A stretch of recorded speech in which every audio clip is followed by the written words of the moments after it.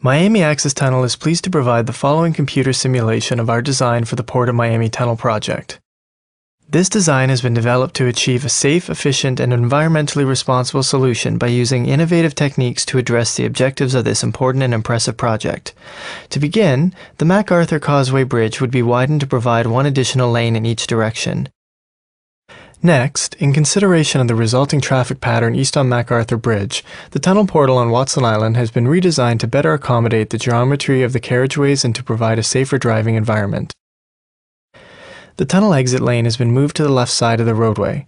This innovation will minimize traffic congestion and potential traffic safety issues associated with the merging and weaving of traffic destined for Miami Beach from downtown, and providing some potential for upstream traffic control entering the port. This approach parallels the westbound traffic configuration already present in the reference design, causing truck traffic and car traffic to be concentrated separately. This design dramatically simplifies the site staging on Watson Island, reducing the impact on traffic during construction, the environmental impact regarding soil removal and reclamation, as well as noise vibration, as activities will be concentrated in one area only. The proposed design also results in longer tunnel sections and shorter cut-and-cover sections, with corresponding environmental benefits from noise and vibrations reduction in short and long-term horizons and reduced soil remediation requirements.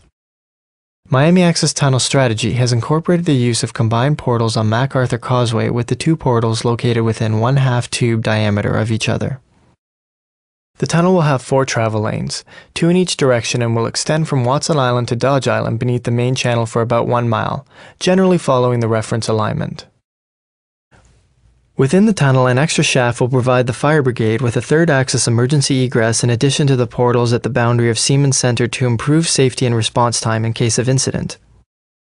Shortening the cut-and-cover and U-wall sections on Dodge Island by using extended bored tunnel sections provided several benefits.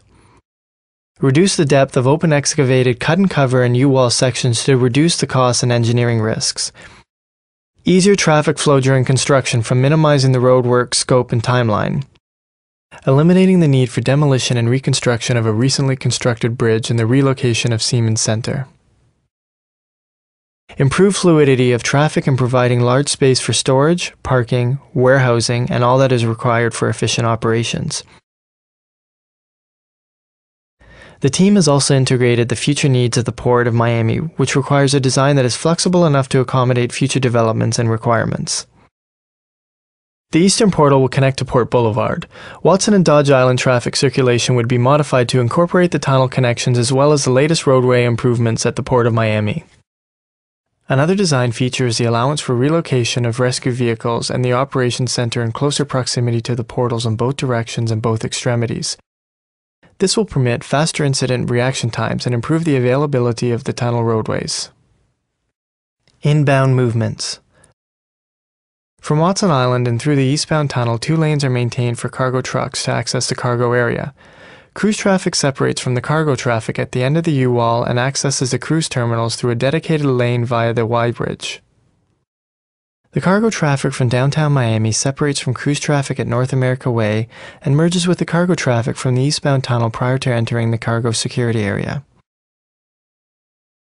2 cruise traffic lanes from downtown Miami converge into 1 lane prior to joining the cruise lane from eastbound tunnel and access the cruise terminals through a dedicated lane via the Y bridge. Elimination of traffic signal at Atlantic Way provides uninterrupted flow of traffic from downtown Miami to the cruise terminals. A signal lane extension of Florida Way under the existing westbound Port Boulevard Bridge maintains circulation between the cruise terminals. Outbound movements. 2 lanes of westbound Port Boulevard are split into single-lane ramps to provide cargo traffic access to the westbound tunnel and to downtown Miami via the existing westbound Port Boulevard Bridge.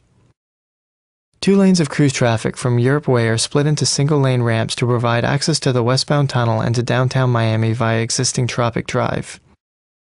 Tropic Drive is connected to the extension of Florida Way to maintain circulation between the existing cruise terminals.